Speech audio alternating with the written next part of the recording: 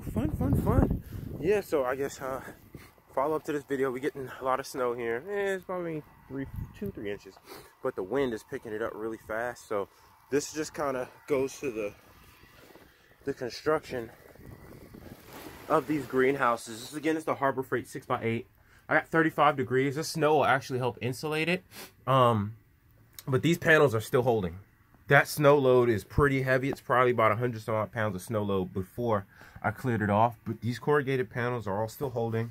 Vertical member still holding. I usually would take a 2x4, and I think I have it cut out back and brace this here to keep this. You see, it's already got a pretty good sag in it here. But I put a vertical member, and that usually punks it back out. I should have the shit where you can caulk all these openings. I'll probably go and do that later, but it's still holding. It's still holding, and it's actually insulating pretty well. So what we're gonna do here next is just keep this snow loader off of here. And I'll generally turn on the heater, but I may not. Everything seems to be doing all right. So let's close it up. And yeah, man, that's just a little bit about running this greenhouse through a little snowstorm, man.